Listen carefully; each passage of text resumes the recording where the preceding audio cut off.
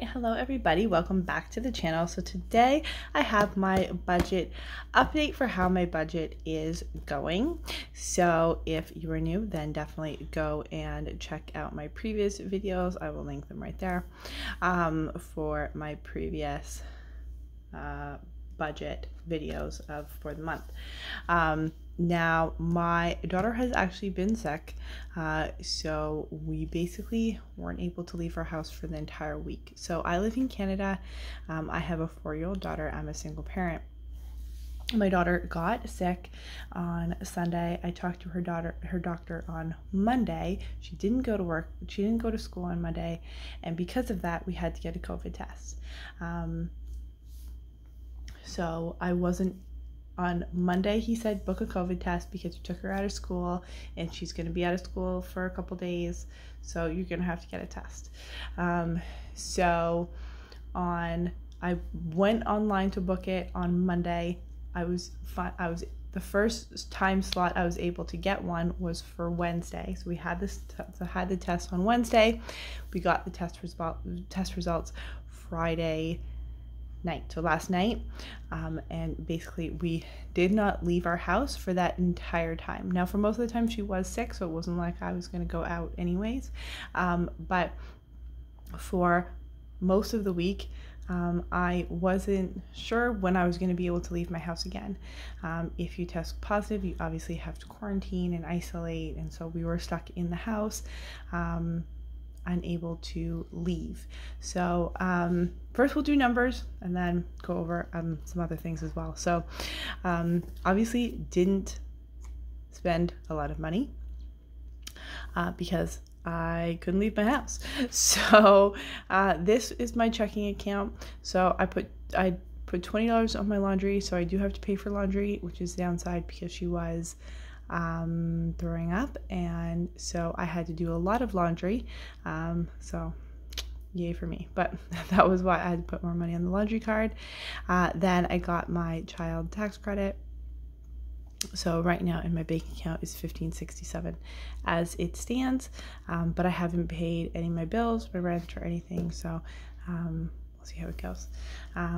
Then I did go out very late last night, right before her bed, because I had to get her some medicine. So Shoppers is a drug mart here in Canada. I live in Canada.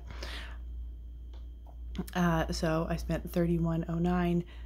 I got some medicine and then some other things and stuff like that. So I'm sure I spent some food, but we're just going to put all of that towards the other.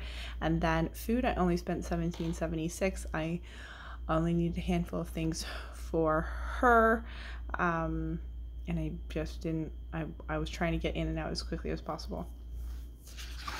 So month to date so far, my other category is at $241. My budget of course is at $300, and food is at $128.66. Food is also $300. Now I am doing Shelftember, so I'm trying to make this as low as possible. So the goal was to spend $25, which I did. I will be going to Walmart at some point this week, so I will spend just a couple bucks more just to get some salad or some vegetables. Is really the only thing I'm planning to do, like a salad mix or something, because I have very little vegetables. So I'm just going to supplement that, so it'll be a little bit more, but I'm hoping not to spend a lot more for the month. Now the one downfall is that my daughter's birthday, sorry, just changing pages. So my daughter's birthday is actually on Friday. I'm gonna have a small gathering with my family for her, but I will be buying food for that. So my goal is that I just get some salad, maybe some frozen veggies. I'm hoping that I can stretch out the food that I have to last me for 2 weeks, and use next week's budget amount to supplement the party. It won't be a big party. I'm making a lot of things from scratch, so it won't be a lot. The other category, I know that I will go over. I'm hoping I not go over that much, but we will see. So what I wanted to talk about was food plan, and making a food plan, especially under these circumstances when you cannot leave your house. There we go. So when you cannot leave your house, you can't go anywhere. What are you going to eat? And I definitely had that moment of like, I have no food. I can't leave my house. I'm gonna have to do Instacart. And nothing wrong with Instacart. It's just obviously you do have to pay like a tip, and then it's delivery, so you have to pay extra, which is totally fine. But that's just not, if that's not in your budget, which that normally is not my budget, I would rather not spend the extra money to get things delivered, because I'm on a low income as it stands. So I had definitely had a moment of like, I'm gonna have to spend extra money to get food because I can't leave my house. This sucks. And then I kind of took a deep breath and I was like, look at what you really have and see what you can really make from the items you have left in your house. So this is more or less everything I have in my house. Now, obviously I have staples like eggs, cheese, milk, bread, milk, flour, sugar, like a whole bunch of staples. So this is the main part of what I have. So not a lot of food that is in my house. Tomorrow I'm going to make a whole chicken. So I have a whole chicken in my freezer, and I'm going to make that. I have some carrots, so I'll make some carrots with that. Then on Monday I'm going to make a chicken pot pie using a lot of the chicken meat from the chicken that I am making the night before. I have frozen peas and corn, and I have carrots in the fridge as well. I have hamburgers that I'm going to use. When I go to Walmart, I'm going to try and see if I can get some potatoes or just some, cheap fries or just something that I can make with a side with this. But I do have burgers that I made. I have a lot of pasta. I have some pasta already in the fridge, and then I also have more pasta. I somehow ended up with like a lot of pasta, so I definitely am going to have a day where I make pasta. I have bacon that I definitely have to use, so I'm going to make some kind of BLT or just a salad with some bacon and something like that. And I also have some shrimps to use, so I'm going to find something to make that. So I'm probably going to do a salad. And then again, I also have more hamburgers as well. So that is more or less my meal plan. So the way I do my meal plan, personally, I do intermittent fasting. So I don't eat in the morning and I don't eat late at night. And it is just me. So it's me and my daughter. My daughter is a very picky eater and doesn't eat a lot. She's not a big food person. So basically the way I do my meal plan, which is what I find works for me, is that I will plan for one meal in the day. I make one big meal, which is my most substantial meal, and then I will have little meals, little snacks. I have a lot of little snacks and stuff that I eat throughout the day, and or leftovers, because I always have leftovers. You think of chicken pot pie, there's a lot of leftovers, so I always have food in my fridge from leftovers to make one recipe. Because it is just me, it'll last me for so long. So that's why I only plan for one meal.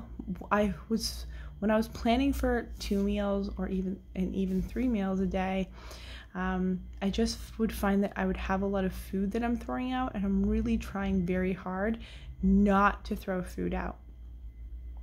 So it was a conscious decision to not waste my food. So I find that by doing this and only planning to make one meal a day, I have leftovers that I can supplement. So like I'll have pasta, but then if I'm going to eat eating a second meal that day, I'll either have eggs that day or I'll have chicken pot pie, because I will have extra chicken pot pie, is an example. So when you don't think that you have any food in your house, look at what you really have, write it down. I have peppers, which I didn't even account for, so I can still make that I call Korean stir fry. So I have a bunch of ground chicken, so I can brown that up with the peppers and make like a stir fry with it. I can put it with some rice or probably some pasta, because I have lots of pasta in my house. I make that a meal. I also have eggs, so I always can. I've been eating eggs lately, so I can also have that. So I have more food than I think I do.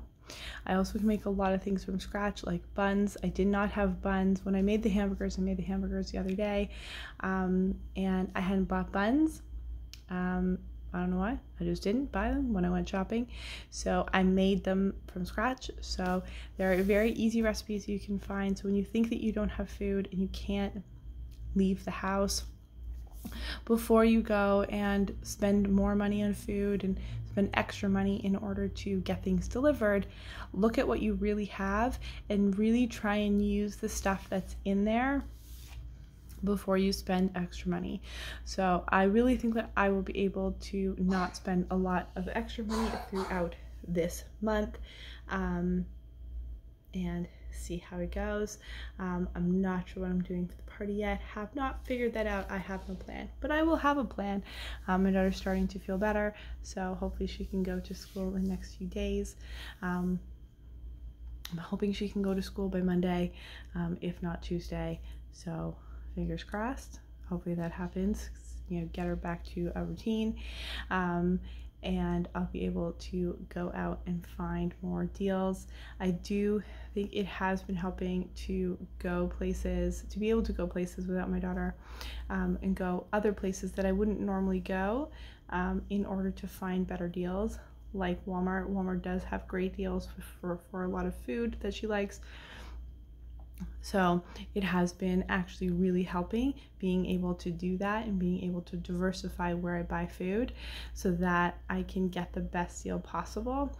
And I think that's very important. So if you typically buy in the same grocery store and only one grocery store, just try going to a different one. Try going to a different place like Walmart that has food and other things, and just kind of see what they have and see if you can get better deals. By shopping around, you can get better deals and save a bit of money, which is always important. Thank you very much for watching. Definitely like the video and subscribe to the channel if you would like to see more. Definitely comment below if you have any questions, comments, concerns. I would be more than willing to help. And I hope you guys have a lovely and fantastic day.